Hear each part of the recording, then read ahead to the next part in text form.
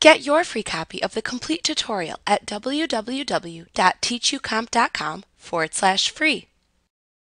Windows 10 lets you change the display of the files and folders shown within the right pane in the File Explorer window.